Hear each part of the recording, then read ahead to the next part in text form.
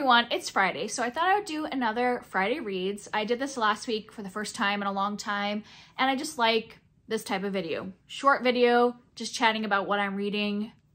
I'm going to talk about things that I have been reading the last week. I did finish a couple things this week, but I don't think I'm going to talk today about things I finished. I'll save that for my wrap-up, mostly because I didn't bring the books down here, and I have not compiled my thoughts on them yet. So let's just talk about what I have been reading this week. It's a lot of middle grade March, but a couple other things, and I'm just still in that phase of just starting all the things and not like, I did finish, like I said, did finish 2 things, but still starting more things. I'll split them up by the format. So first are my audiobooks. Something new from last week is I started Daring Greatly by Brene Brown. My husband and I are going to be reading this together. So I read the first chapter, which I didn't put a bookmark in because I bought this after I started it. I listened to the first chapter on audiobook, and I realized if we were going to sit down and discuss this, that I wanted an actual physical book to highlight and write in, because I kind of understood what she was talking about in the first chapter, but not enough to then come and discuss it with my husband. So I really wanted to like actually highlight and all that stuff. And he had read this prior, and that's why he was like, I think we should read it together. He really likes Brene Brown. I've actually never read anything by her or watched any of her TED Talks. So this is my first experience with her. So I'm excited to be diving into it. Like I said, I liked the first chapter, but I don't remember enough to chat. So got the physical copy, need to this weekend write in it so we can chat about that, but liking it so far. I read my 2 chapters in The Two Towers. I talked about this last week that I'm buddy reading this with my best friend. We're taking our time with it. We read about 2 chapters every week to week and a half, 2 weeks, depending on if we like forget to talk to each other. On the phone, we might delay it a little bit, but generally about 2 chapters a week.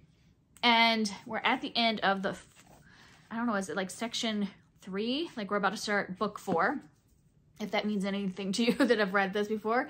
And I had mentioned last week some stuff about it, so I don't want to repeat myself, but I will say so far, my favorite part of this book is Legolas and Gimli. They are my like MVP for this book so far. I'm not like a big like battle scene person or whatever.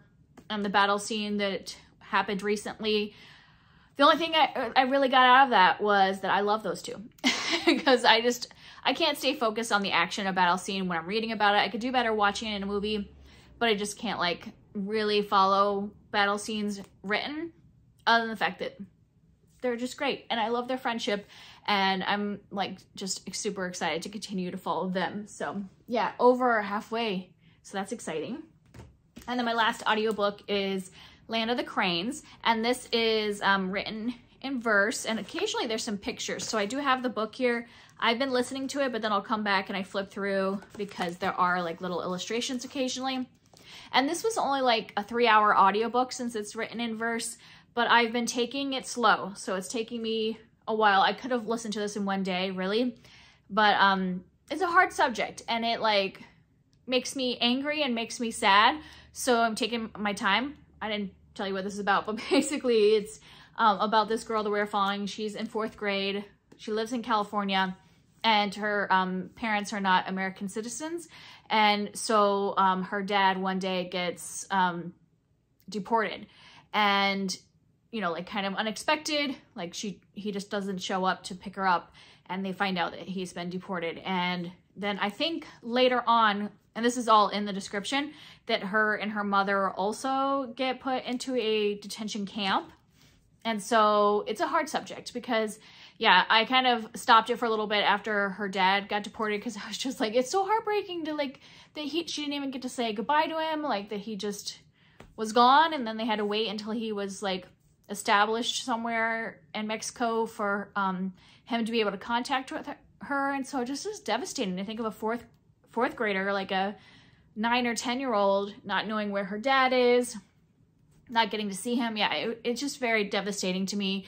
But it's, you know, important things. It's well written.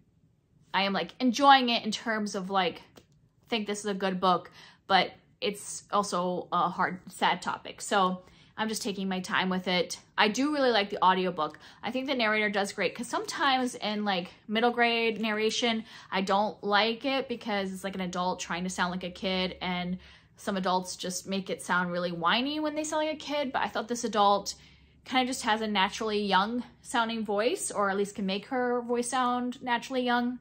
So I enjoy it as the audiobook and really feel like I'm listening to this child. And I can't think of her name. I know she goes by a nickname, Batita. But I think her name is Roberta, maybe. Because I think she's named after her dad and then goes by Batita. But don't quote me on that, because since I'm listening to it, sometimes I miss those details. But yeah, that's been good. And then I was doing the ebook of Nevermore, but then my ebook got returned. So I've been actually just reading it physically now from the library book. So I technically don't have an ebook right now that I am reading, since this one got returned and can't be renewed. But I'm still making my way through this. Here's the thing, I'm having trouble with this book. I'm enjoying it, but it is too long for a first book, in my opinion. First in like a middle grade fantasy. I think what happens with a lot of these middle grade fantasies nowadays and these series is that they look at, like, you know, Harry Potter is this big famous thing, and when you get to book 7, yes, it is huge. You know, what is that, like 600 pages? It might even be 700 pages. Yes, but the first Harry Potter book is small. It's what, like 250 pages. And I feel like now series that are being made, it's not like they're trying to emulate Harry Potter, but they're like, oh, well, kids can read a 600-page book. I'm like, yes, kids can read a 600-page book, but I don't believe that your first book in a series needs to be 600 pages. You know, like something like Harry Potter didn't start getting that big till halfway through the series. And I mean, same way when you look at like Rick Riordan's books, it's not like he wrote the first Percy Jackson book to be 600 pages. And I just don't think that you have to start a series with a huge book. And I think it's actually detrimental. Like, I'm an adult, I can read big books, but there's just so many names being thrown at me. And that's what I'm having trouble with in this one. I'm enjoying the world building, you know, the concept and everything, but there are just so many characters just being thrown out. And in those long-running fantasy series, you can have tons of characters, but it's not like they're all introduced in the first book. You know, they should be introduced along the way, so you get your core people that you're really learning about, whether that's just the heroes, but then also like the, like, you know, some of the key professors or whatever, if it's like a school setting. I don't know in this one fully, like it's a society, not like a school. So yeah, there can be key, like both villains and adults and the protagonist or whatever. But right now, they're just throwing out so many characters. And so like every once in a while I'm like, who is that again? Because then after they've introduced them, they just kind of talk about them by name. But I'm lost about who some of these characters are. And so I think that's detrimental to some of these newer fantasy series, that they're looking at popular series and being like, well, those have huge books in them, but it shouldn't start out that way, in my opinion. Like, I feel like you need to start out slow and build your world as you go and add characters as you go. So that's my one complaint with this, but I am enjoying it. But I think that's part of why it's taking me so long, because I just am like, who's that? And then I feel like I have to go back. And so it just doesn't flow for me as much as I would like. But yeah, still enjoying it. I think I'll go through faster now that I'm physically reading this. And then the other one that I picked up this week, because I just couldn't wait any longer, is A la Brihes. I looked up how to pronounce this, and it seems like I just do it wrong every single time. So I apologize if I mispronounced it. It's not a word in Spanish that I am used to saying. You know, there's certain words that you learn in like high school Spanish. This is not a word that I had learned before. And so for some reason, I'm having trouble pronouncing it correctly. But this is so good so far. I'm only like 3 chapters in, and I'm already loving it. This is the same author as The Last Contista, which is one of my favorite middle grade books of all time. And so I was really excited to get into her next book. And this is like kind of, I don't know if it's like post-apocalyptic, basically. Is like the world has gone through a big destruction, and now there's like a new buildup of society. And yeah, it's really interesting so far. It's not she's taking time with the world building. So I don't know exactly what the whole world is or all the players. And I like that. I'm starting with the protagonist and his sister and a couple like of what would be kind of categorized as the villain type characters. And we're getting to know their dynamics, and it's taking its time. And I like that because I know who these characters are now. Even in 3 chapters, I'm feeling like I'm really connecting with them and will be excited to follow them, where, like I said, with Nevermore, I'm not quite as invested because I don't feel like it's taking its time introducing the characters. But this, man, she gets me like right away invested, and because she uses storytelling, it's happening in this one. The Last Quintista was very centered around storytelling. Once again, just in the first couple chapters, we're seeing how storytelling really helps our main character with, you know, like raise his spirits. They're basically being used as like, I mean, I guess you would say slaves.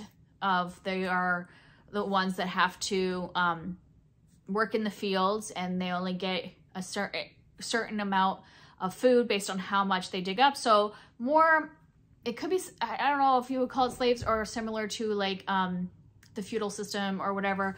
But yeah, like they work all day long in the fields and only getting a little bit of food in return for that. And while he's out in the fields, there's an older man who's telling stories of their kind of like heritage. And I really like that storytelling element and how that like helps him get through his day-to-day, and brings him hope for the future and all that. So once again, focusing on storytelling and characters, and I'm really loving her writing. Yeah, so those are the things that I am reading this week. In terms of stuff that I talked about last week that I'm not going to really talk about this week, I also have Not Quite a Ghost, and that's because I just haven't picked it up this week. Not that I wasn't liking it, I just really wanted to start Alebrijes. So I picked this up as my physical book and just kind of set this down, but I will probably continue to go back and forth between the two because I was enjoying that. So once again, I'm basically enjoying everything I'm reading. I'm just starting all the things. That's just who I am. And that's it for me today. Let me know what you're reading and if you're enjoying your reading as well. And I'll see you next time. Bye.